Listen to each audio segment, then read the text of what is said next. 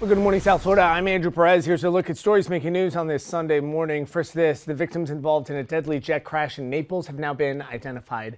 Deputies say 50-year-old pilot Edward Murphy and 65-year-old second in command Ian Hoffman died in that crash Friday. Cameras rolling as that jet was engulfed in flames, causing a fireball on I-75. The three other victims, who were also on board at the time, were taken to the hospital in Naples. The jet took off from Ohio. It was headed for Naples. After that, it was supposed to fly back to Fort Lauderdale, where the charter round trip originated to Ohio. The cause of the crash is still under investigation, as both of the engines were out when that jet crashed. Former City of Miami Commissioner Sabina Covo under investigation for allegations of bribery, according to an executive order signed by Governor Ron DeSantis.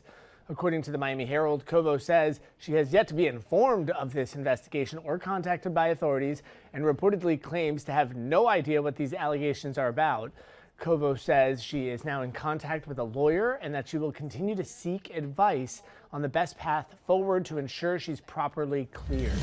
Police have officially arrested and charged a husband accused of fatally stabbing his wife in a home with 5 children inside. 62-year-old Jorge Jose Sancler is now facing charges of second-degree murder and aggravated assault with a deadly weapon.